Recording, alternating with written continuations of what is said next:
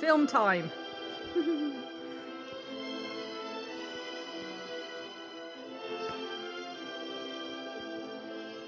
God.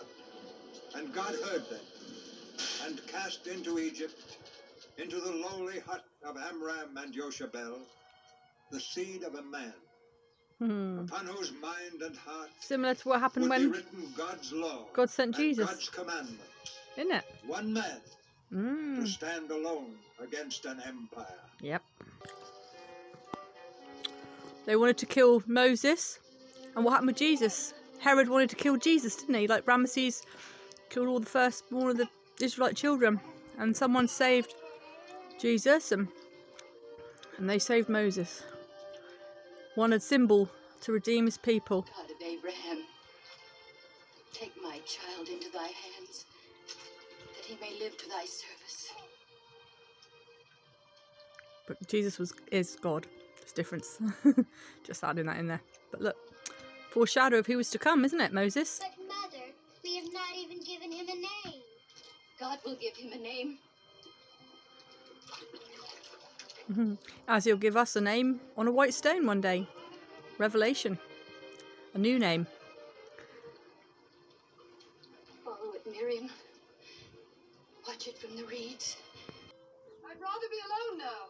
That's why they call it a Moses basket. See what you've done. Back to the palace, all of you. Come on. The Moses basket. Love this film.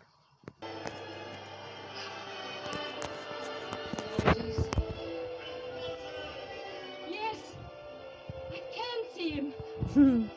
Moses! Moses! My arms stay strong in your service, great city. So here he is, being in league with fair young god the Egyptians. No need to tell you how I share her joy at your return. No Not need, really. my brother. Great one, I bring you Ethiopia. Just enjoying this film, and I just had another thought about Joseph when Joseph was sent to, sold into slavery, wasn't he? Thrown into a pit by his brothers, and then he ended up actually saving his family, even though he was treated terribly.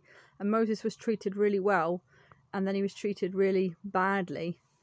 But at the end of it, it did the same, had the same results. He was put in the place where he could do the most work for God.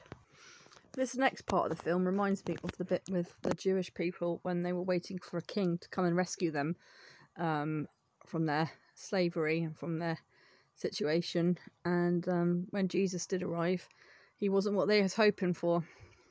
And they were looking for a king who'd have, be royal and, have loads of power and take all this trouble away from them. But Jesus actually came and died on the cross and paid for their sin, which was the biggest trouble any man could ever have. So this is a bit of a similarity here when they talk about the Jewish people looking for a saviour. Unfortunately, I have no new treasure city, and you will have none. The stiff-necked slaves die more willingly than bend their backs in your service. Why? They believe a deliverer has come to lead them from their bondage. Deliverer? Deliverer? There we You've go. been foretold by every falling star since my father's time. And now you make him an excuse for your failure to build my city. I'm not one to make excuses.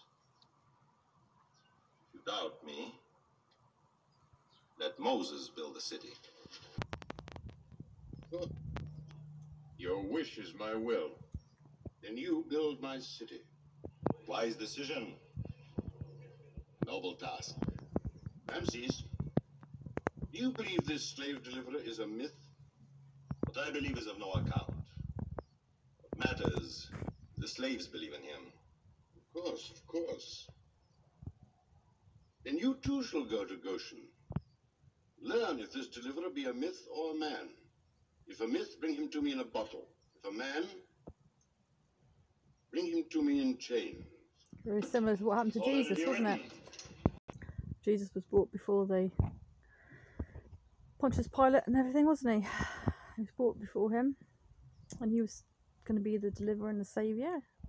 When they found that out, they felt threatened, didn't they?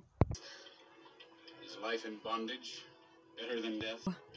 Hang on, that was good words. Get that again. Joshua, Right, hang on, listen to these notes now. we Now. must have hope. God sent us the deliverer.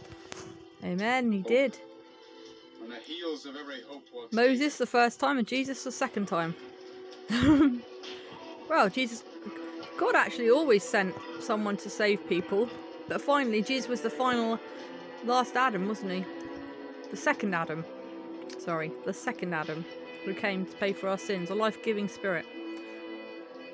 Yep, Jewish people all through history have been looking for a saviour, and they still do. And he's already been, and he's coming again. You're a Hebrew overseer. But then so's the Antichrist, so you've got to get the right one, people. The Almighty God. If your God is almighty, why does he leave you in bondage? He will choose the hour of our freedom and the man who will deliver us. Lord Prince, this man speaks treason. It is not treason to want freedom. Amen. Release him. Well said, Moses.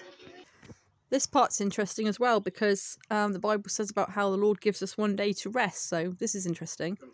Bring me the head of the jackal who would free the slaves. Where is it? The slaves do not need a deliverer now. They have Moses. Is that a riddle?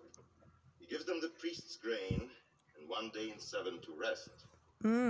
They call it the day of Moses. This man makes himself a god. Prefer him as a man. You would prefer him as Pharaoh. Are you afraid of Moses? Yes. Because now he holds Ethiopia in his left hand, Goshen in his right, and you, my Pharaoh, are in between them. Do you imply that he would raise the slaves against me? I've been his father. Ambition knows no father. Moses could no more betray you than I could, said. He can tell me that when he arrives. He will not be here, my father. Just think of the courage and the bravery to stand up against someone, you know, the Egyptian people, and stand up for what's right by the Lord. Standing up against these people after you've been brought up by them, and you know everything else. Imagine the strength the Lord must have given him to be able to stand up and stand against these people. Right, God must have hated seeing his people doing this. Building this city for people who worshipped a false god. The Lord hated it. He wanted to set his people free. There's the obelisk of your jubilee. Akka, put 1,000 slaves to removing the sand until the stone settles to its Sad. base. At the moment, Moses doesn't realise he's actually serving the devil.